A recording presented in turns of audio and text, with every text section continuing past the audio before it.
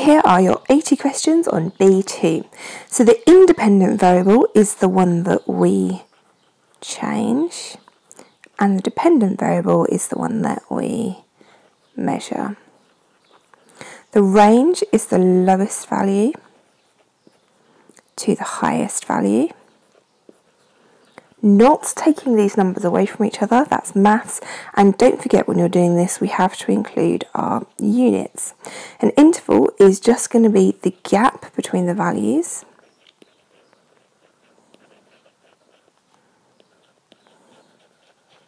And that's the values of the independent variable. The control variable is something that we keep the same. We draw a line graph for continuous data. We draw a bar graph for categoric data.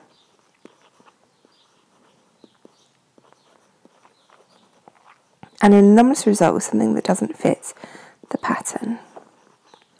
We can increase the validity of readings by doing them 3 times and working out a mean.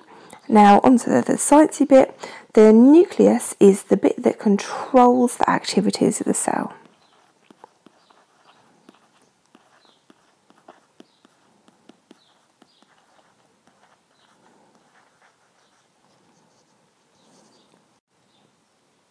The cell membrane controls what goes in and out of a cell.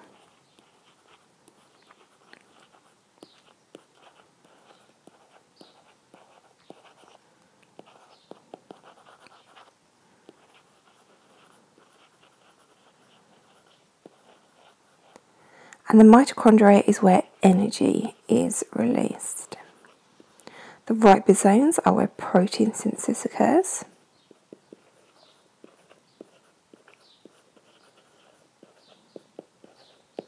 Three things that plant cells have that animal cells don't have are going to be a cell wall, chloroplasts and vacuoles. The DNA in a bacterial cell, they don't have nucleuses, or nuclei rather, so they is in the cytoplasm. 2 examples of specialist cells, you can have lots here, but we could have a sperm cell or a root hair cell. Diffusion is movement of particles.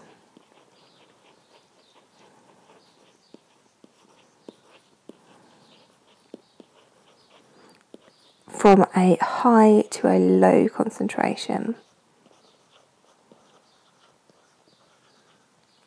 A tissue is a group of cells with a similar function.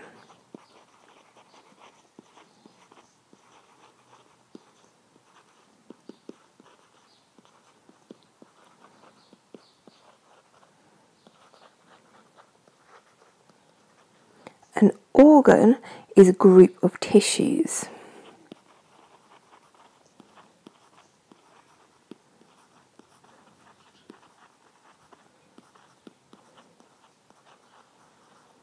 And an organ system is made up of lots of different organs.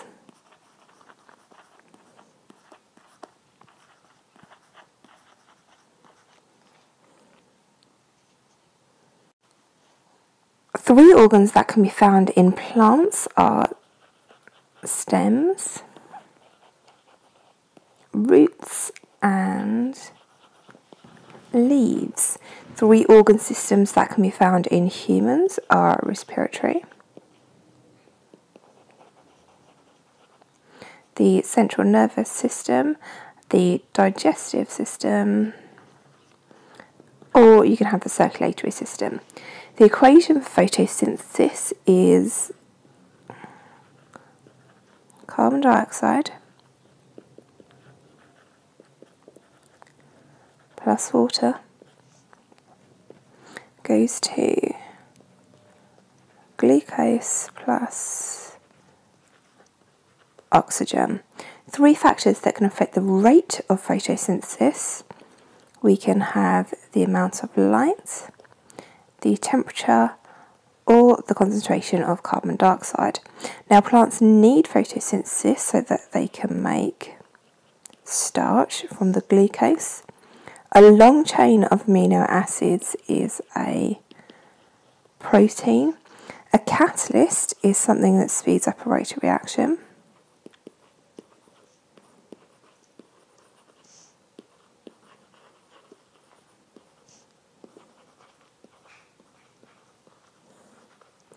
And a biological catalyst is an enzyme. Amylase breaks down starch into sugar, and this is produced in a number of places. So it's produced in the salivary glands, the pancreas, and the small intestine. Protease breaks down proteins into amino acids, and it is produced in the stomach, the pancreas, and the small intestine.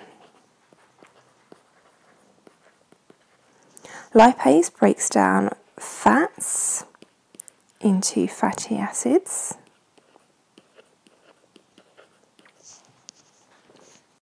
And it is produced in the pancreas and the small intestine.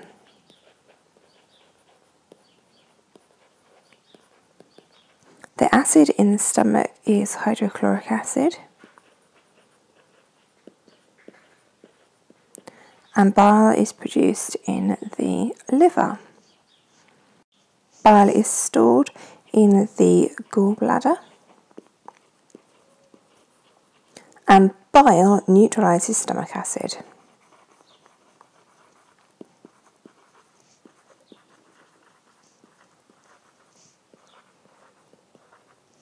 Microorganisms in the home can be used for lots of things. Most commonly, they're going to be used for detergents. In industry, they can also be used for lots of things, but they can be used for converting or breaking down products.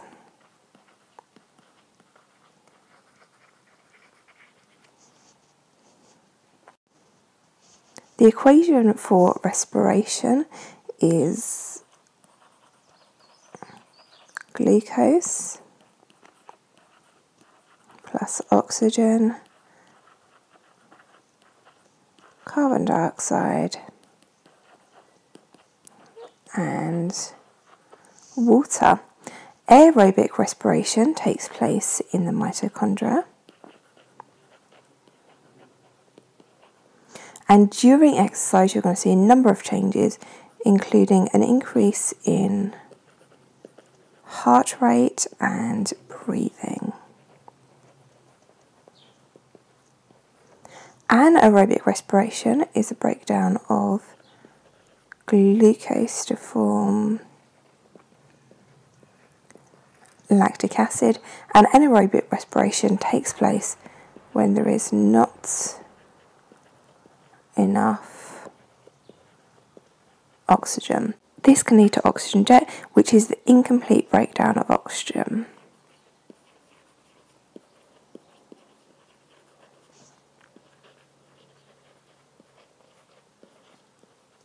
The idea of inherited factors was introduced by Mendel, and if you're homozygous, you have two identical alleles. If you're heterozygous, you have two different alleles.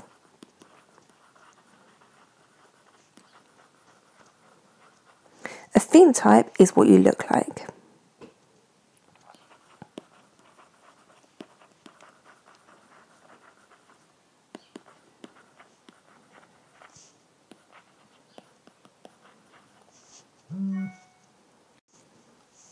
Your genotype are the genes that you have. Skin cells divide by mitosis, and if you can't remember the difference between mitosis and mitosis, I have a video on how I remember the stupid different ways, and it forms two new cells. Chromosomes are long strands of DNA.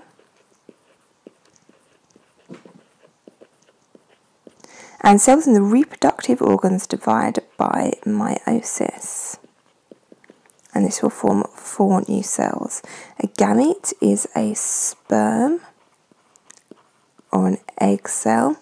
And in skin cells, you're going to find 46 chromosomes, that's 23 pairs. And in gamete, you're going to find just 23 chromosomes. Women will have XX sex chromosomes and men will have XY sex chromosomes. Genes are parts of DNA.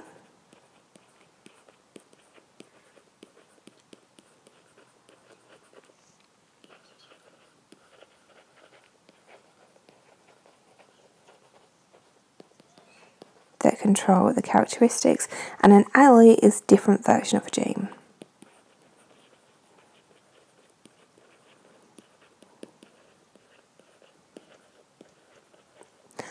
A dominant allele will control the characteristics when only one allele is present.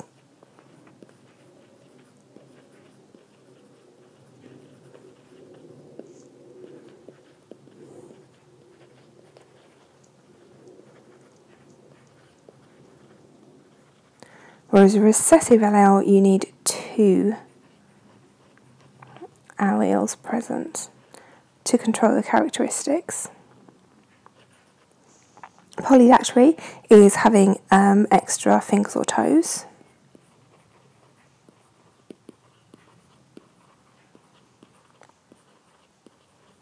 And this is dominant.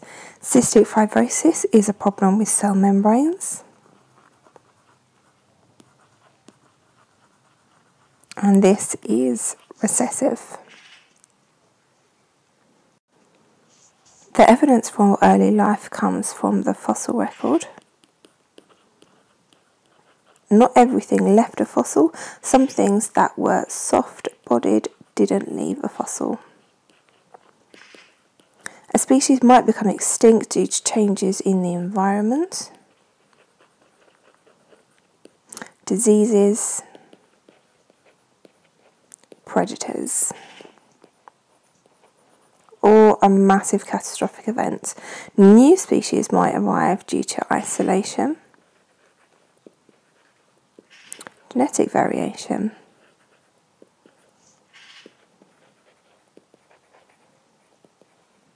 or natural selection.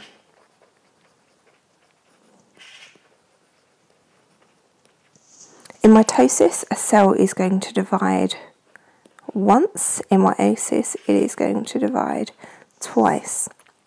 In mitosis, compared to the original cell, the new cell is going to have the same number of chromosomes, and in meiosis, it is going to have half the number of chromosomes. Mitosis happens all over the body, whereas meiosis only happens in the testes or ovaries.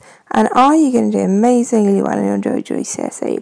Well, you've made it this far through the video, so you're obviously working really, really hard. Good luck, guys, and well done.